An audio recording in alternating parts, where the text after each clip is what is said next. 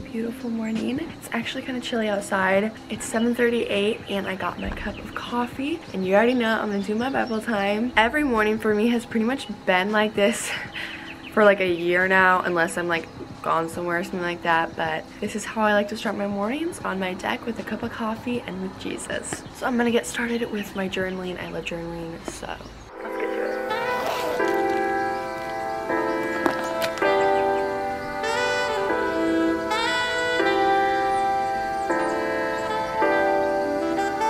Y'all, this is what the end of my Bible time usually looks like.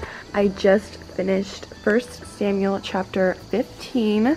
It talked about Saul being king and how Samuel told Saul to go and attack Amalek and put him under the ban and everything else, like, so put away all the children, infants, and oxen and sheep. But Saul actually kept the best of the fat sheep and oxen and lambs and stuff like that. He kept what was good use to him, even though God told him not to do that. And he did kind of what was selfish. Saul was very selfish and did what was, you know, pleasing to the people, did what was pleasing to him, instead of following the Lord in obedience. And it says, does the Lord delight in burnt offerings and sacrifices as much as in obedience to the Lord's command? Obedience is better than sacrifice, to listen better than the fat of rams. So it's just kind of talking obviously about obedience and how important that is, because God knows what's best for us. We do not know what's best for us. You know, the reason God calls us to obedience and calls us to following the commands is because that's what will lead to life, eternal life, and that's what leads to joy. Even though it's hard and in the moment we want to do it, in the long run, it's what's best for us, because God sees everything. God knows everything. So we have to follow his command and follow his wisdom and love.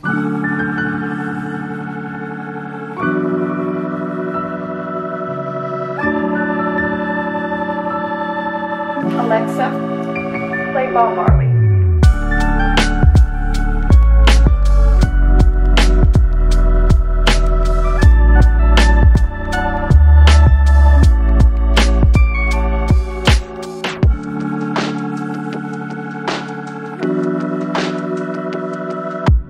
Hey guys, so I just got in my running fit.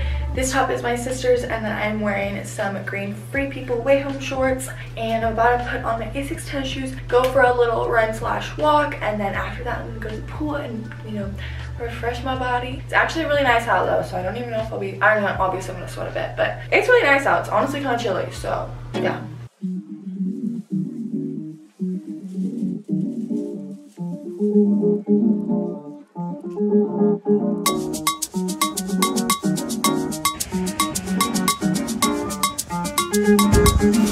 Oh my gosh. Yo, that was hot. Hi you guys, I'm back from my run. I'm feeling sweaty. I did 3 miles and it's 9:43 now. Gotta hydrate because my gosh. So I'm gonna go to the pool for like 30 minutes and just take a little nice swim, relax, because wow, that was a hard one.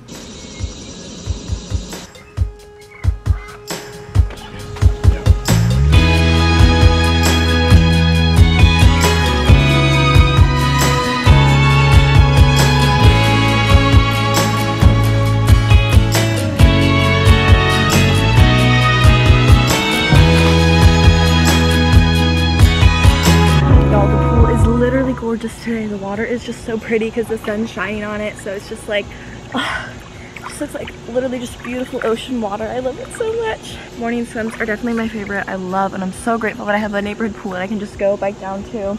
So to go for a morning swim. Hi guys, so I'm back from the pool. It's currently 10:56, so it is pretty late, but I'm having my breakfast now because I'm really hungry, so I'm so excited. I'm gonna make some avocado toast with a fried egg. I've been making this lately and it is so good.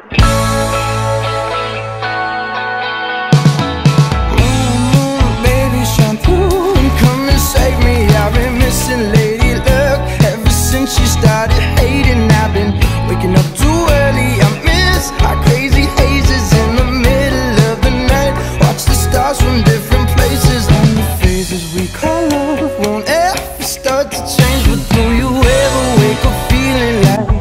Y'all, I just made this beautiful avocado toast. I'm so excited. Get a little fried egg on it. Let's give it a try. This is big.